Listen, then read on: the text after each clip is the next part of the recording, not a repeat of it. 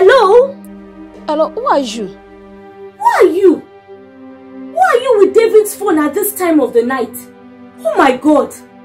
I think I need to ask you, why are you calling my husband at this time of the night? I have never been veiled.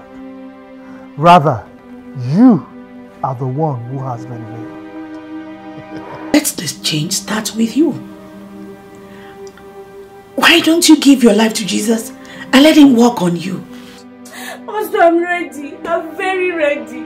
What's the essence of waiting? I want a new beginning. I've prayed about it and I want God's will to be done in my life. Satan, who is the God of this world, has blinded the minds of those who don't believe. Naomi, so now that the veil has been removed, what do you want to do?